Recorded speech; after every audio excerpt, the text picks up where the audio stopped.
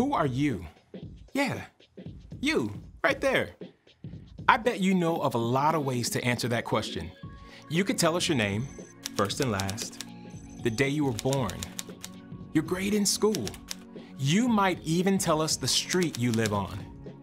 You could give your height and your eye color. You might even tell us about your parents or your siblings. And all of those things would give us a picture of who you are on the outside. But if you follow Jesus, there's something even more important happening on the inside. In the Bible, we discover truths that Jesus spoke and promises that God inspired people like the Apostle Paul to write down. And these truths paint a powerful picture of who you truly are. God says that you are a child of God. You are a friend of Jesus. You are a brand new person in Christ. You are forgiven. You are uniquely designed for good works that only you can do. You can go to God at any time, for any reason. God will provide everything you need. That, my friends, is the true story of who you are, and it's a wonderful feeling. When you live with confidence, knowing that you are already loved and chosen, others can see God at work in you. That's why confidence is an amazing way to worship God with your life. Because worship is about more than just singing loud. It's all about living loud.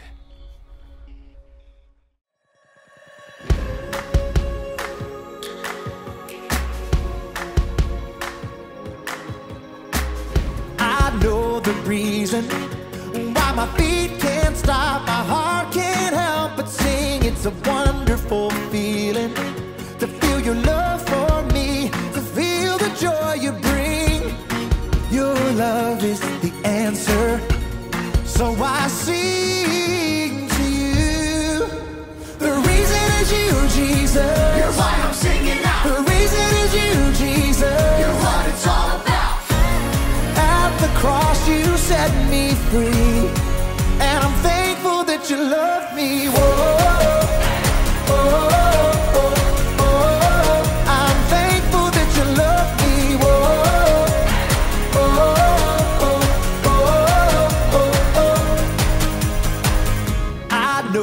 Reason why my hands are up, my feet dance down below. It's a wonderful feeling that I belong to you, no matter where I may go. Your love is the answer, so I sing to you.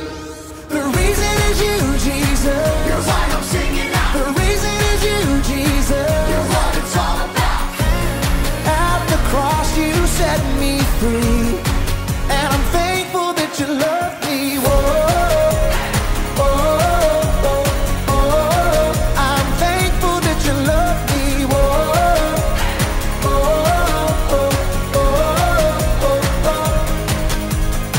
All right, let's get it. Come on. 1, 2, 3, sing. I can't stop this feeling. Jesus, you're the reason. I never wanna shake this feeling. Jesus, you're the reason. I can't stop this feeling. Jesus, you're the reason. I never wanna shake this feeling. Jesus, you're the reason. The reason is you, Jesus. You're why I'm singing now. The reason is you, Jesus. You're what it's all about. At the cross you set me free, and I'm thankful that you love me. Whoa.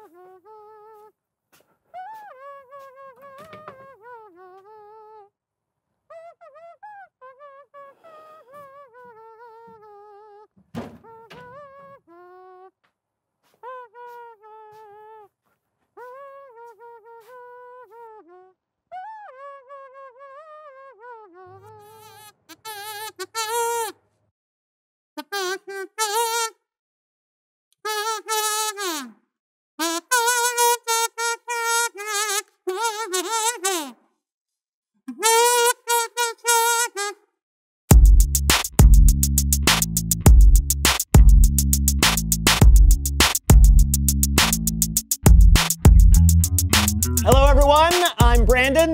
This is the So-and-So Show. Normally my co-host John would be here, but today I guess he decided to... What is going on? Brandon, would you like some coffee? Whoa! Whoa, how is that coffee mug floating? It's crazy, right? It's definitely crazy. Ooh, Brandon, I know that you're freaked out because you can't see me, but don't be. Just keep doing the show. Like I'm here, standing beside you. Okay. Anyway. Because I am. Is there a point to all this? Isn't there always a point to what I do? Almost never. The point is, Brandon, you rely on me way too much to do this show. And I want you to feel like you have the confidence to do this show when I'm not around. That's why I'm wearing this green screen, to make myself invisible. Okay. I think that only works when you're on a green screen. Oh, no, Brandon! Whoa! Whoa! The coffee mug's floating around. Better get one more sip of Java. Wow! Don't want any more. Anyway, today we're talking about confidence. Look at the cube floating. This magnificent geometrical shape is solving itself. Whoa. Whoa. It's already solved. Anyway, we're talking about confidence, and we're trying to learn... I'm super chicken. Look at me, I'm super chicken. We're trying to learn how to see ourselves the way God sees us. See ourselves, see me? Oh, how did my head just show up? How did my head just show up? Oh, no, it's blocking you. Yeah.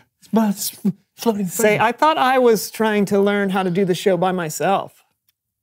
Say no more. Okay. Give me a second. Wish it worked. Yeah, hold on. All right. With my zippers down my shirt. Oh, boy. Shh. Here we go. Okay, go. Thank you. Today on the show, we're talking about confidence. I'm sorry. I'm sorry. I can't do it, man. I thought I could just stand here silently doing nothing, but you know what? I can't do that to you, pal. I just can't. Let's play a game. Okay, but what kind of game could we possibly play when I can't even see you? Oh, right. A simple one, mayhaps. For instance, how many fingers am I holding up? How many fingers am I holding up? Ready? 3. You're holding up 3 fingers. How about now? 1. How about now? 4, 6, 0. Okay! This is too easy. Let's play a different game. Let's play Marco Polo! Marco Polo. You know how to play Marco Polo. You will say Marco, and I will say Polo. Then you'll have to locate me just by the sound of my voice. Ooh, ooh, ooh, ooh, ooh. Ready?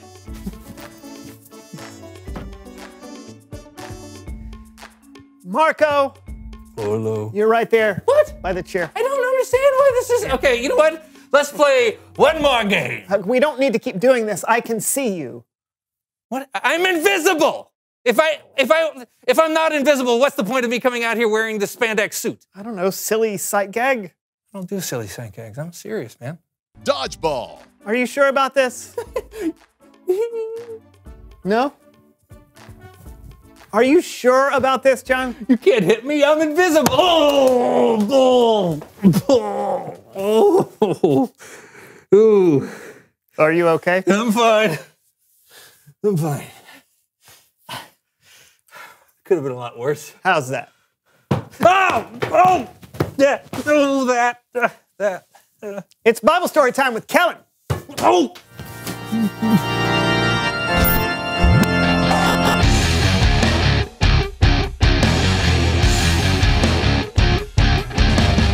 What's up, fellas? Tell him I'm invisible. Sorry, he might be concussed. What are we talking about today, Kellen? Today's story is about 3 guys who went through something terrifying, but... Shadrach, Meshach, and Abednego.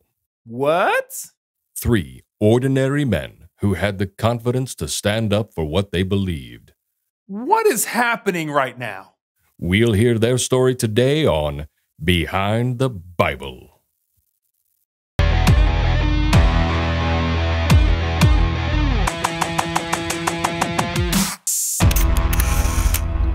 The Babylonian king, Nebuchadnezzar, ordered the construction of a golden, 90-foot-tall statue. Oh, yeah. I love that statue. I remember thinking one day, I wonder if I could get a 90-foot gold statue made. And my officials was like, sure. I mean, let me tell you, it's good to be the king. Okay, to be clear, King Nebuchadnezzar never gave any on-camera interviews. He lived hundreds of years ago before cameras were even invented. Hey, Yes? this will go a lot faster if you let me do the narrating. Okay. Thank you. Nebuchadnezzar decreed that whenever the music was played, everyone must fall down and worship his statue. Anyone who disobeyed this command would be thrown into a blazing furnace. Okay, look. It seemed like a good idea at the time. I mean, what's a little worship between the king and his subjects? But how could I have known what was gonna happen next? No one could have known what would happen next. When the music played, all the people worshipped the statue, all except for 3 men, Shadrach, Meshach, and Abednego. It's true. We didn't bow down to worship the statue. Look, we serve the king, but we don't worship him or his gods. We worship the one true God. King Nebuchadnezzar was displeased. Okay, listen. No king likes to be told no. So when I heard these 3 wouldn't worship my statue, I was angry. I remember saying to them, if you don't bow down right now, you're going in the furnace. Then what God will be able to save you from my power?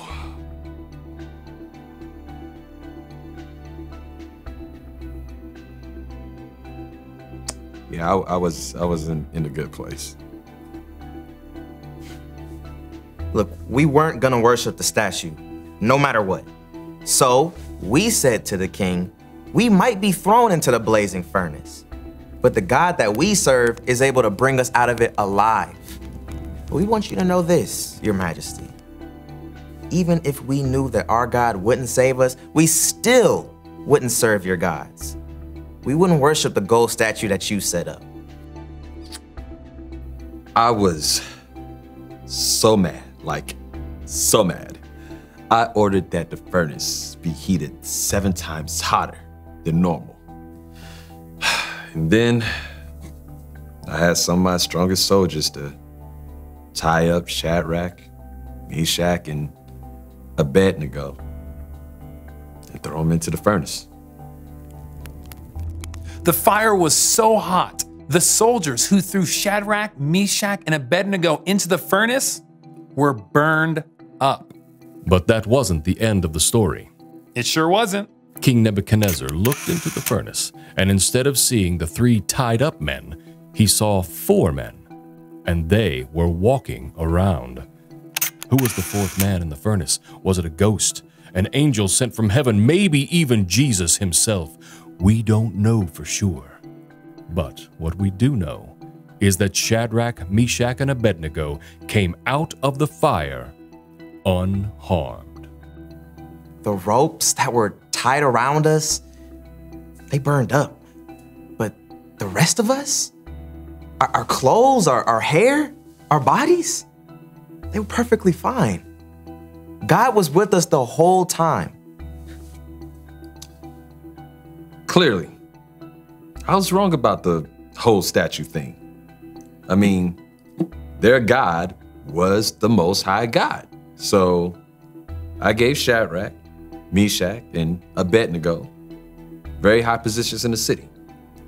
And get this, I decreed that anyone who said anything bad about them would be cut into tiny little pieces and their homes would be turned into piles of trash. Right? That's good, right? That was a little much, but we appreciate the gesture. Shadrach, Meshach, and Abednego's faith was tested, but in the end, they had confidence that God would be with them, no matter what. This has been Behind the Bible. The end. Excuse me, that's my line. Oh. The end. Can I? Oh, sure. It's all yours. Thanks. What'd you think, fellas? That was great. Yeah, I loved how they said that they knew God would save them, but even if he didn't, they'd still stand for what's right. Yeah. Talk about confidence. I know, but don't miss this. God was with Shadrach, Meshach, and Abednego the whole time. And God is with us too, so we don't have to face the hard stuff alone. That's amazing. Hey, thanks, Kellen. You bet. See you next time. Bye. You see, John, when you're not around, I'm still not alone. God is always with me. Oh, yeah. Cool. Well, in that case...